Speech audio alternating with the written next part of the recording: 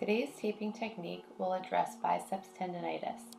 The biceps tendon consists of two heads originating from the coracoid process for the short head and the supraglenoid tubercle of the scapula for the long head. The tendon attaches to the bicipital tuberosity of the radius at its insertion. The biceps tendon is a strong supinator of the forearm, and it also serves as a weak elbow flexor. Taping for biceps tendinitis begins with a Y strip, starting 2 inches below the radial head, applied with no tension. Continue the application proximally with no tension, the lateral tail going along the outer edge of the long head of the biceps toward the supraglenoid tubercle. The medial tail of the strip is then applied along the short head of the biceps toward the coracoid process of the scapula.